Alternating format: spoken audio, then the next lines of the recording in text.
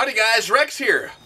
So today we're going to review this Armasight WWZ dedicated night vision rifle optic, okay? This is a 4-power rifle scope made for shooting in the dark that is actually pretty neat, and it's under 400 bucks. So it's like in the upper 300s, pretty affordable, guys. This is something that like normal people could almost afford. And so I thought this would be a great first rifle scope review to do for the series, okay? Because a lot of people are looking for stuff that they can use on a precision rifle or an AR or something where they can actually, you know, hit stuff in the dark with a rifle. And so a dedicated rifle scope like this is highly recommended for people who are going to be hunting coyotes or hogs in the dark, something like that, that is not going to break the bank, but actually still kind of works. And that's really the question of the day, is how well do these things actually work? Are they total garbage? Do they suck? What are you going to expect? How do they work? All that business. And so this review, we're going to hammer that out. Just a general overview of the optic first so that we know what we're looking at. This is a 4-power rifle scope, okay? This is your standard Starlight technology. You do have the assistance if you're in total darkness where you can't see, because this is just amplifying the light. But this one has an infrared illuminator that actually comes with the scope. It's like a little flashlight. It mounts onto the side of the optic here. And you could maybe even mount that elsewhere on the rifle on the quad rail if you wanted to get it up there. But this is an illuminator. So if you're in total darkness, you turn this on. There's a little switch in the back here. I don't know if you can see the switch, but you clip that on, and actually I see it illuminating my head. You can kind of see it a little bit when you crank it up powerful, but that'll give you a little bit of a boost. And we'll show you what this looks like in a second. And you have your turret adjustments here, okay? This is your elevation. And on the opposite side of a normal scope, normally the windage adjustment is over here, but on this one it's on this side. And if you take this off, you can see you got little elevation turrets, and they adjust very much like a conventional rifle scope. And actually the operation of this particular optic is pretty simple. And that's one of the reasons I kind of like this one, is it's not complicated. There's not a lot of circuit boards, digital readouts, none of that business. It looks like, and I might be mistaken, it's all kind of analog technology, which I actually like because it's robust, simple, hard to break, not sensitive to weird stuff. So you have a little, like, I don't know if you call this a rheostat type control on the side here. This is how you turn the scope on. And there's an off position. When you turn it counterclockwise, it turns off. And to turn it on, you just turn it clockwise. And you can increase the brightness of the unit and the reticle. And then you have your standard scope adjustments here, like you would adjust. This is how you adjust fire. And just in case anyone's wondering, we did a video just on zeroing this thing and how it worked, how to zero it. And just as a brief overview, this is going to zero very similar like a budget optic will, like a rifle scope, like a Simmons or a Tasco rifle scope. You do have to play with it a little bit to get it exactly perfect. It does say in the instructions that each click is 0.75 inches at 100 yards. So approximately 3/4 of a minute on your clicks. And we found when we're zeroing this that it basically kind of moves like you would with the normal scope. You got to turn it and you got to mess with it. You got to get a little more than you thought you would. But after you do establish your zero, it pretty much stays there. So that's the nice thing about it. It wasn't very hard to tune in. It was intuitive, just like a normal rifle scope. So if you know how to zero your deer rifle scope, this is not going to be hard to do.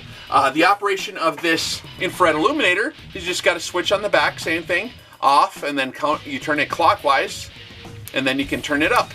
And there's click settings there, okay? So you just turn it up like so. Also, you can focus the beam on this, so you can do more of a wide beam. This is concentrating the beam smaller, and this is, if you just turn this deal, it'll retract and it'll spread out your illumination a little more, okay? And then you have your battery compartment here, okay, on the other side. Right here, and this takes CR123 batteries, and you just drop one of them bad boys in here. I think battery life is around 40 hours of continuous use on this, which is actually not too bad. It is a pretty hefty unit. It's a little bit heavy, and it's a little bit large of a footprint, and that's why this generation of scope is a little bit less expensive is because modern technology has really shrunk this stuff down, but you got to pay for it. You got to pay a lot of money to get something more compact. But what I do like about this is it is built very solidly. It's rugged. Even the mounts are good. And when we mounted this thing up on the rifle, everything's built pretty stout. And Armasight in general, if you talk to the night vision expert type guys out there, I got a few contacts who are like some of the top night vision experts, and I can't reveal maybe who they are exactly, but they really, really know all about the really expensive stuff and the really cheap stuff. And the collective opinion I've gathered from people who run stuff all the time is that Armasight actually is one of the companies that does a good job on the affordable end of the spectrum. You get a lot for your money with Armasight in general, and one of the nice features about Armasight in general is they tend to, I don't want to say overbuild things, but they do make sure that the housing units, the mounts and everything like that is sturdy and it's built strong for actual use. And so it's not like super delicate. You can actually use this like a normal guy. So that's something that I like because I like to break stuff, okay? And we have a rubber cover. This is very important here because you will cook these units if you take off the cover and turn it on in the broad daylight. That's not good to have.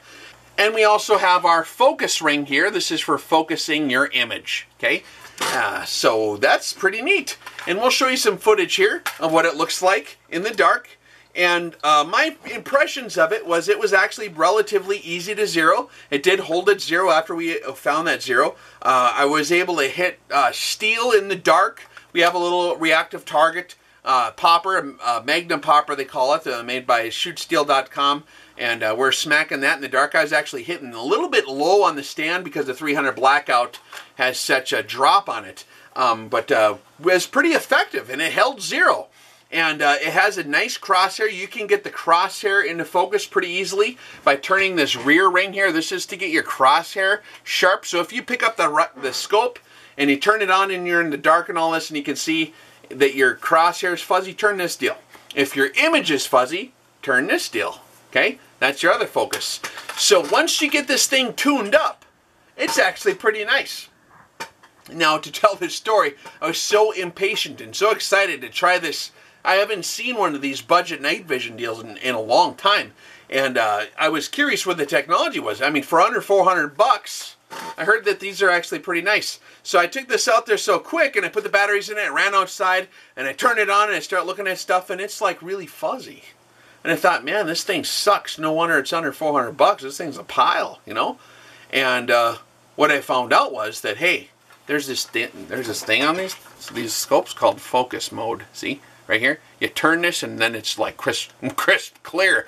And a lot of the other reviews I've seen, and actually a lot of the, if I did a Google search of the Armasight WWZ scope, shows a really, really blurry image of the target. And it is actually very hard to get a good picture through this. Some night vision scopes actually have a picture mode because they got all the digital stuff in them. But on an analog style device like this, the old school technology, you have to actually physically get your camera lens perfectly centered back here to get any kind of pictures. So it is difficult to get photography. However, that being said, when you turn the focus, it actually gives you a nice, crisp image in the dark.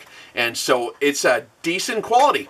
Now, how far can you see? That's totally contingent upon your lighting, okay?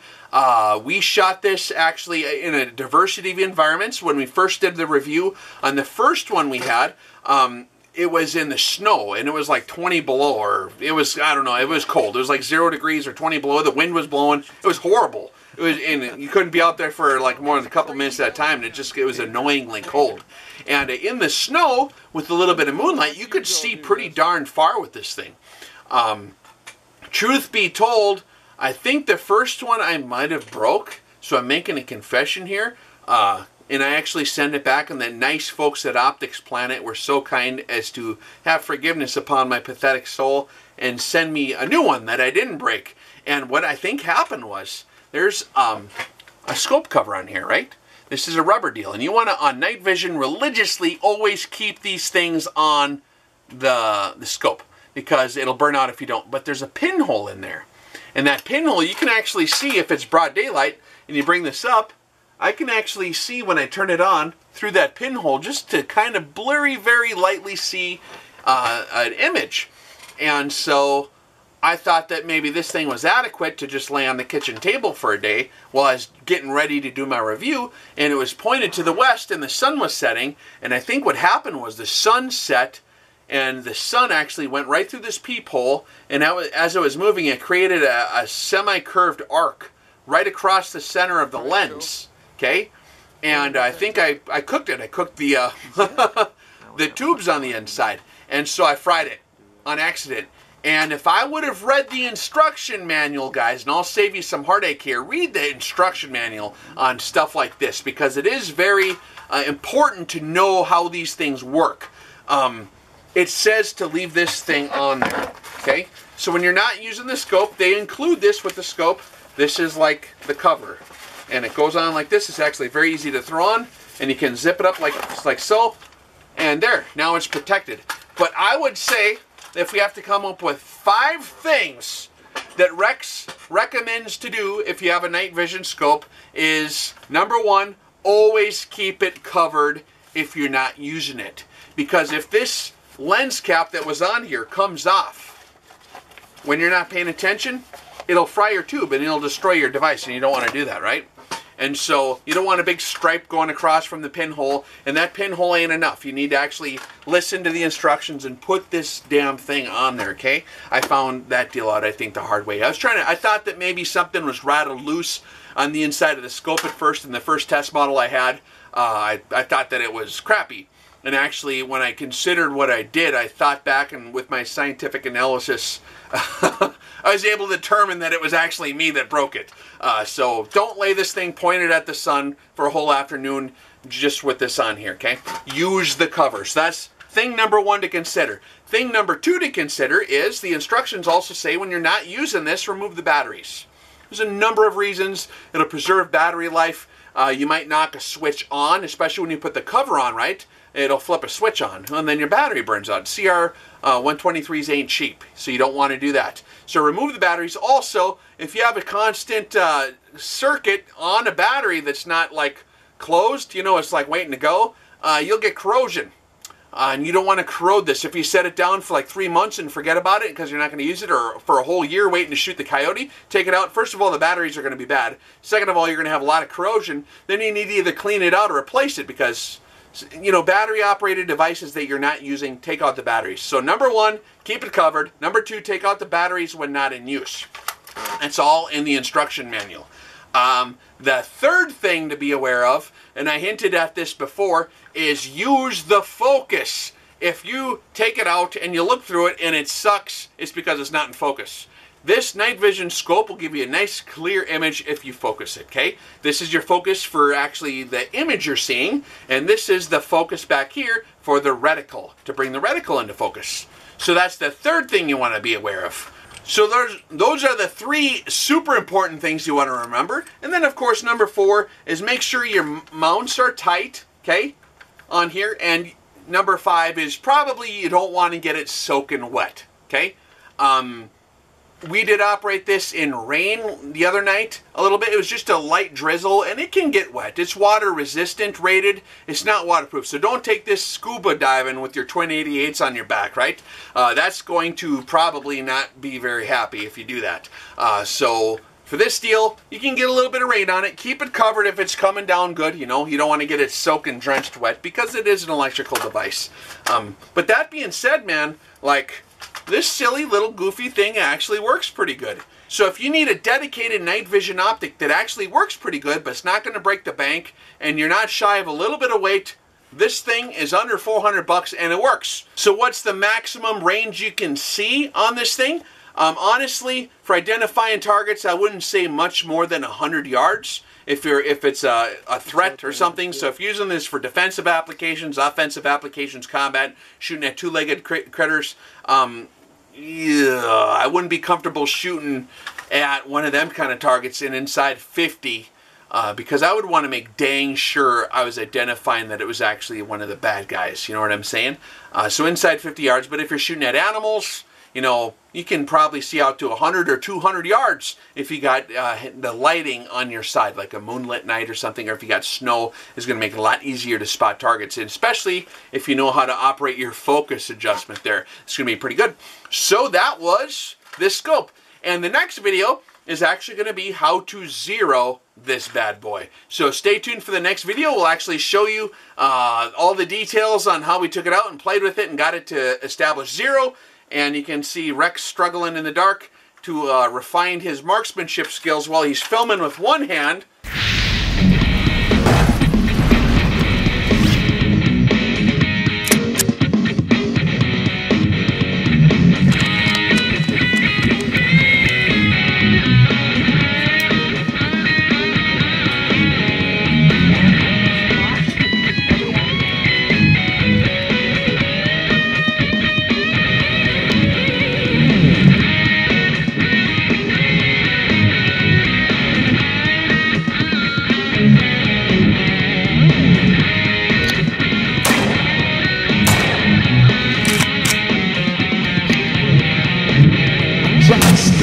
But she hits me, disassembles my leg. So I went to the doctor and he gave me a leg. Now she waits, some of us are dreaming, that hope that she kills instead of leaving the name. Though she's a minefield, she'll bite your body from the soul.